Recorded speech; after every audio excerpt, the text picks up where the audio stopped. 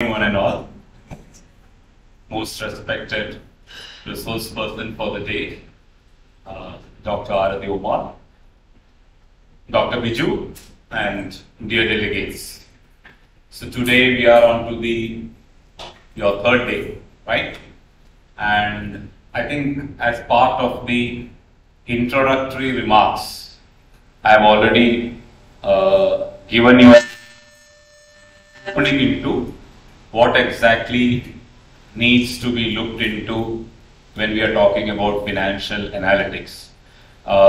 Just before I started off with this, I was interacting with Madam, and the same issue we were talking about, because I think we have a most appropriate person today to deal with analytics, because it is a person who has worked with analytics, who has done a PhD on analytics, who has got numerous publications using the entire, crux of analytics, and above all, who is going to practice analytics.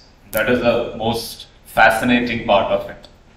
And we were looking at what actually is a doctoral program, what actually is research, and how we actually are trying to see that you give life to theories. You give life to what you have studied. That's why today we have started using words like professor of practice and all that. A professor who is also enabling or empowering the learner to put what he has actually learned into practice. If you give a man a fish, he will eat it. If you teach a man to fish, he will live with it. Now we are teaching all of you to fish. We are not giving you the fish. We are teaching you how to fish. This is the concept of analytics. Already the last day I was talking about the relevance of real-time data, the shift from primary and secondary to the second by second, inch by inch evolving real-time data, which is big data and which is there. Now today, as part of this keynote, the only thing that I would like to tell you again is the same fact. I don't know how deep and how strong you conceive this idea. There is big data out there, somewhere out there, and that data is very big. It is very huge. It is a composite of different elements. How do I look at it? How do I observe it? How do I segment it? How do I pull out? And how do I use, apply, and enrich myself? I'm just taking one concept because something which can be very comprehensible to all of you. Suppose I say COVID, something very close and something which is very light. When I say COVID, there is big data out there. Tons and tons of real-time data on COVID. Some of it pertain to the death that has taken place, different nations, different continents. Some of it will pertain to the virus behavior, how it mutates, what is its changing form. Some of it might relate to the loss of jobs, some of which might relate to industry, some of it might relate to the impact on different sectors of the industry. So tons and tons of data on COVID are available. Now, as a researcher in a particular domain, say for example, if I'm in medicine, I would be interested in how the virus has behaved and what has been the mutation course it has taken, so on and so forth. I pull down that data. I try to see how it is classified, how it is analyzed, how it moves, what are the patterns, and I try to identify an issue. I try to identify a problem, and there goes my research. Now I have something new which is moving into the domain of knowledge as far as medicine is concerned. Now if I'm in social science, perhaps I might pull down data relating to migration, pull down data relating to loss of jobs. Again, I identify an issue and I go down into its analytics. This is all about analytics. But the issue that is there before you and the issue that was there before me 40 years back is entirely different. Because 40 years back, the way we digged into data is entirely different. There was no internet, there was no search engines, there was hardly any use of any database. And the only option that we had was to sit in the library, pull out journals and books and read and reduce that, take Xerox copies, and somebody has said something there. You look at the reference sources from there, go back to their institute, collect data from there, and that was what it was happening. Today it is on your fingertips. Tons and tons of data that can enrich you. I was just talking to Madam, she was saying that even after she joins her job, I'll come to her profile a bit later. She will be doing part of her work from home. Her husband is again a financial analyst with CRISIL after his doctorate. He can work from home. In fact, the option for building up a career from home without even attaching yourself to an institution is very huge today if you are competent enough to put data into a perspective. The whole idea is how you give life to a theory, how you make a theory live before you. You study technical analysis, fundamental analysis, risk management, you have your capital adequacy norms, you have your capital adequacy ratios. Many things we study.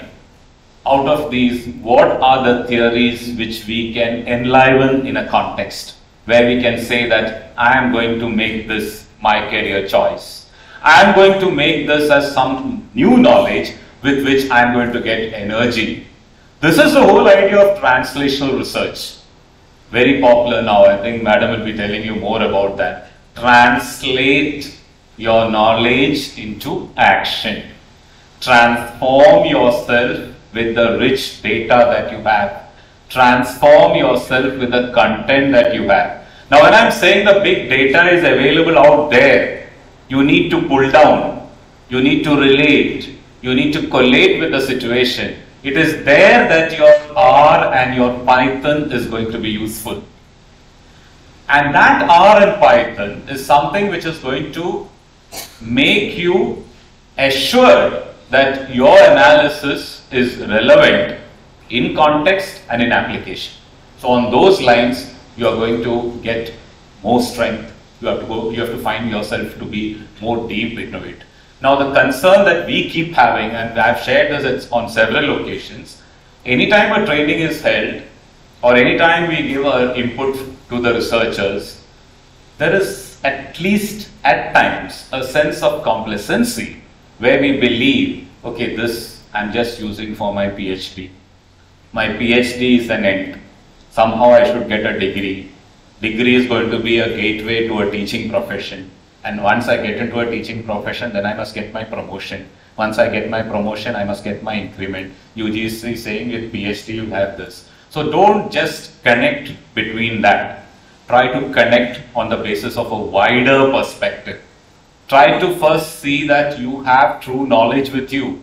You have true competency with you. You have the requisite skill to take data from there, visualize it in its right context and apply it. That power that you have with you, that competency that you have with you is crucial. That is what is going to transform you. Even if you do not get an assistant professor's job, you will always be engaged, and the other part of it, your remuneration, your income, will keep flowing. So work on this line, put your minds into this. This is a very serious issue that we are talking now and again in different contexts under the Universities Grants Commission or under higher education. The other day we were talking about outcome-based education, the Bloom's taxonomy. What is it telling? It is very clearly specifying that one key outcome from every learning process must be the ability to apply what you have learned. What is research? Again, they are talking about translation research. They are talking about internship, embedded PG programs. So we are going to be in a world which is entirely different. There will be lots of things where the limitations of time and space will actually be broken. You will see lots of things happening across the world where you can even sit from your small office in a small place and have a very wide clientele doing many things. So when we say R, when we say E-views, when you say Python, it's not just learning a process. It's not just learning how to use a software. It is actually talking about understanding the big data that is out there, trying to pull out what is relevant, trying to have a very strong skill of observing and listening. It's not just seeing and hearing. If you keep your ears open, you will be hearing something, but you should listen to the pulse. Listen to the data. Tune yourself to the data. Observe the data. What are the trends? What are the patterns? What are the inclinations? What are the indications? Where will it actually move? How can you actually extrapolate? You are a very young generation, unlike me. We have reached a generation either where we have no hair or grey hair. You are all with black hairs and very young and dynamic, very much oriented towards all the IT enabled skills. We learned 40 years back. When I learned, I never saw a computer. I did not know what is a laptop. I've never seen a mobile phone. So we came out from that generation. In fact, my generation would be the last generation which is going to be there without exposure to IT. The next generation onwards, every school child will be oriented to that. As I said, till I reached my teaching career, we never had the internet. Not myself, nobody had the internet at that point of time. We never saw anything on computers. But there was one skill which we had which was very strong. I said the data that we had was very limited. But this limited data that we had, we went deep and deep into it. When I got hold of an article or got hold of a small piece of research, I still remember how many times we read it, how we at length discussed this with others, reduced it, and I believe that is a big skill. Ability to condense, ability to reduce, and ability to interrogate further. That is the key to what we call a hypothesis. So this big data out there, when reduced, when analyzed, must give you a feel that something is happening somewhere and something is likely to happen in future. Suppose I look at the big data on employment, the big data on the virus, the big data on the possibilities of future change based on the COVID database, I might get a feel that something is likely to change in future. That gives me the right setting for a hypothesis. I hope you will open your minds, your thoughts on this. You will put into perspective some of your learnings. We would like to see you people transformed in that form, and maybe at some point of time somebody will come and tell us back that, sir, this path which you gave at that point of time has made me what I am today.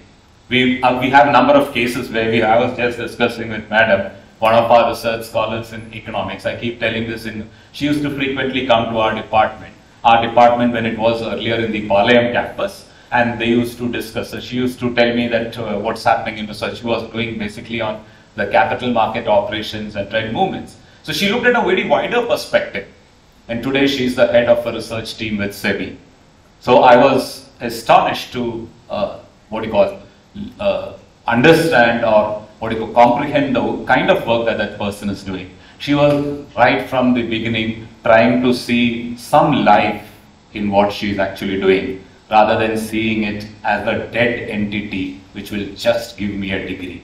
So think beyond your degrees, think beyond. I'm not saying degrees are unimportant. Yes, you need your degree, you need your job, you need your promotion. But beyond that, if I'm empowered, I live with my skills. Forget about whether I get it with a PhD or get a job here. So try to take it in that context. I wish you, again, once the very best. I am sure with the sessions which have been with Dr. Mohan Pillai and all completed, you would have been enriched with that. But then what you get through a workshop is certain sparks, certain bits. Now it is up to you to blow it up or to conceal it and keep it hidden. If you choose to keep it hidden, it will just remain there. If you choose to blow it up, you use all possible means to blow it up. All possible means. I still remember how from a workshop way back in 1988 when I was a PG student, we got some input. And there was a resource person like Madam who was here. We took a cue from what that resource person said at that point of time, We continuously, 2 or 3 of our students, continuously kept interacting with them. Subsequently, it led to a project, and subsequently, it gave us a lot of insights to the process. So how you use these resource persons in future? How you use these resources in future?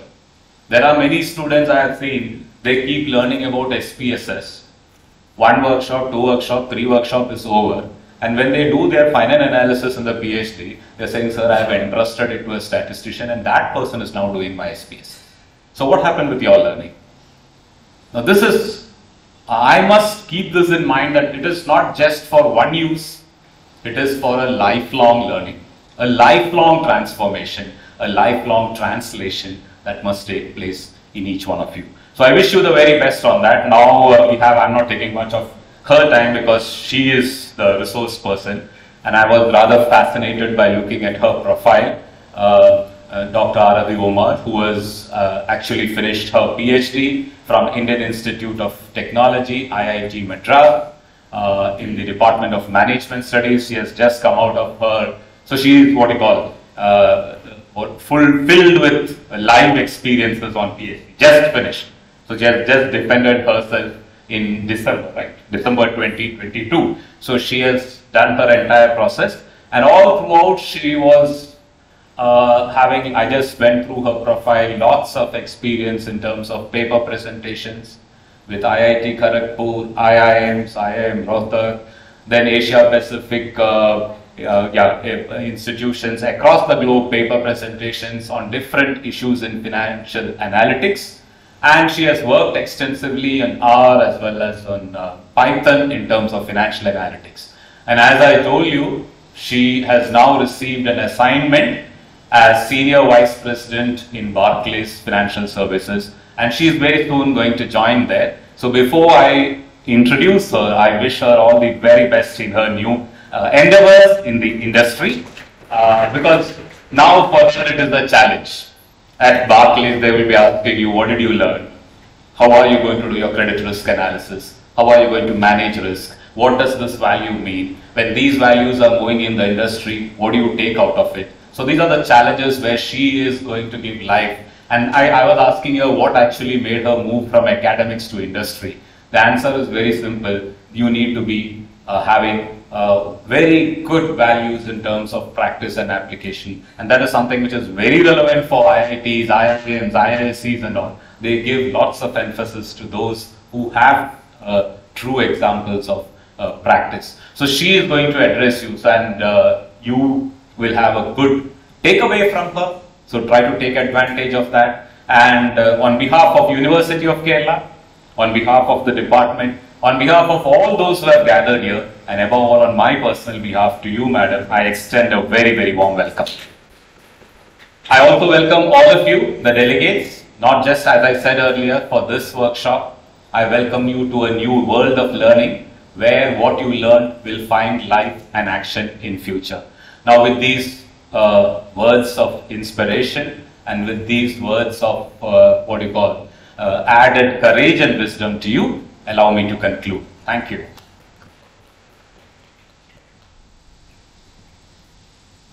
You take over? Yes, sir.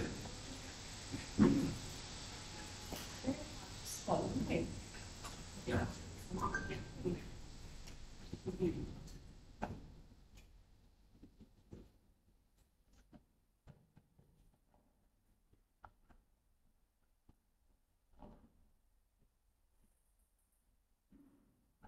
Am I audible? Audible to all of you? Okay. Audible. Enhancing. No, can be done.